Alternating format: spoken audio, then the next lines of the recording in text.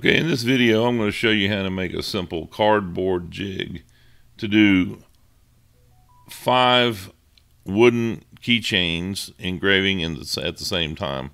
We're going to use blue painter's tape to help us reinforce it here in a little bit, and we'll show you how all that is put together. But first, let's show you the design. So here's my keychain. I scanned it in just to make sure everything was going to fit about right. I took the diameter of it, and I made a circle, like the outside diameter, and you can kind of see how it fits there pretty good. I could play with it a little bit, make it fit a little bit better, but that's close enough for the video.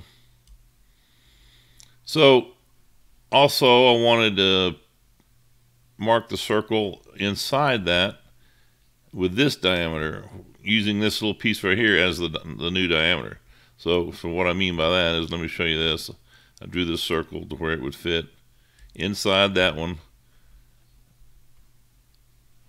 and then be on the edge of this. That way, any graphics I put in there will be in the center, and we won't have it bleeding over and not fitting because of this piece of leather here. So I'm going to pull those back.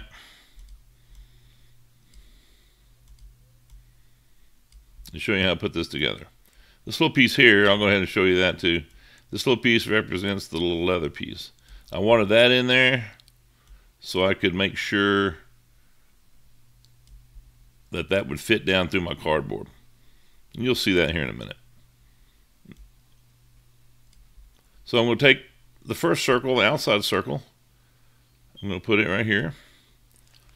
I'm going to select the inside circle by clicking on it. Hold the shift button down, click the outside circle to select both of them. On the keyboard, I'm going to press E and C, and that will make sure it's even and centered in that other circle. Then I want to put this little piece for the leather piece in there. So I'm going to do the same thing. I'm going to select that one, select the inside circle, hit E and C, put that right in the middle, deselect everything, select the inside part again, and drag that down. You can hold the shift button down while you're dragging it so it doesn't move left and right, and get that right on this edge, just like that. So everything is centered left and right, and the circles are centered inside and out. So now I need more of those. So let's select all of them. Just drag around each one. Hit Control G to group them. And I want to move them over. It doesn't have to be exact, but a little bit over so you got a gap in there. So I'm going to hit plus. That copies that design. I'm going to drag it straight over, holding the shift button down so it stays in line with it. And just put a little gap in there and let go. Now, to make the others just like it, I hit Control D, and Control D. Makes a perfect copy of each one of those all the way across. I'm just going to do 5 right now. So now we need the rectangle. Well, this rectangle, you can make it any size you want, but you need it to cut across where the leather pieces are. So in this case, instead of me just redrawing it, I'm going to hit the plus sign and drag it down just to show you how this works. So, surround everything. You can have more or less up here, more or less in the middle, whatever you want to do. So now I need to get rid of some of the stuff in here. So I'm going to select it all again. I'm going to hit Control U to ungroup it all. I'm going to take my virtual segment delete tool, and I'm going to delete, let me zoom in a little bit. I'm going to delete that piece, that piece, that piece, this piece, and this piece. I'm going to do that for every one of them. So I can drag and drop there, I can drag across it. Click there, click there, click there. Same thing again.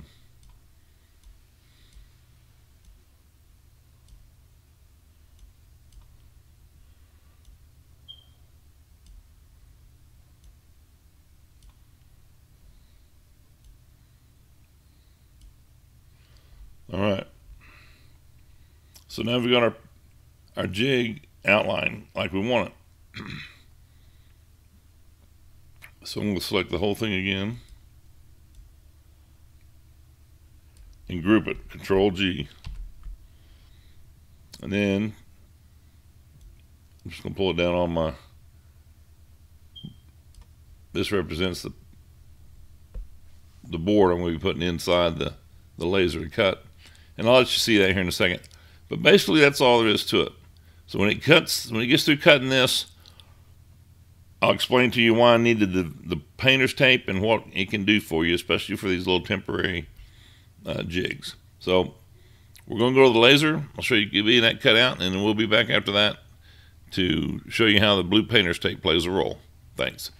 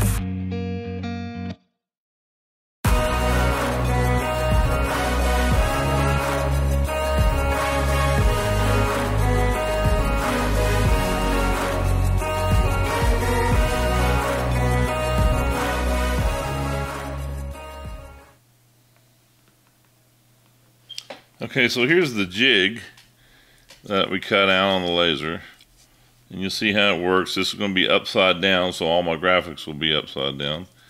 But you just slide in, lay this on the laser where you know it needs to be, and just slide these in until you got 5 of them across there, and then go ahead and do your engraving. Pop them out, put 5 more in, continue on. Now you'll see this is made of cardboard, so it's a little bit flimsy. You know, if you're going to do a permanent, you're going to do this forever, you might want to make it out of wood or some kind of a MDF. But you know, if you just have a temporary use for one, just make it out of cardboard. But also, another use of painter's tape is to enforce it a little bit. This thing will last much longer if you enforce it with some painter's tape. You know, and if I was going to do this for my own, I would go ahead and cut this with a knife and make sure it was square and make it a whole lot, more pretty. But since I'm just demoing this, I'm going to cut it. I'm going to just tear it off and put it on here.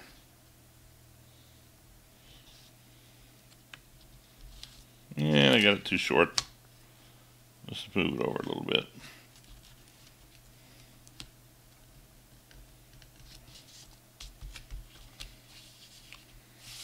There we go. About right anyway, maybe just a little short. Smooth that down on this side. Fold this piece up. Help enforce it.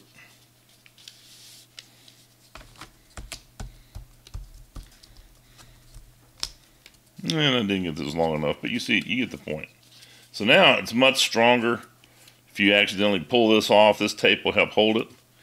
And at the same time, if one of your keychains is not quite the right spec, if it's too small or something, when you put that in there, push it in, that tape will help keep it in place so it doesn't move around. And then you pull that right back out and you're done.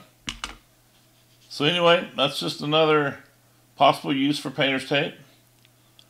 And that's a way you can make a real simple and cheap jig on a cardboard. We'll talk to you later. Please subscribe, hit that like, and leave comments below. Thanks.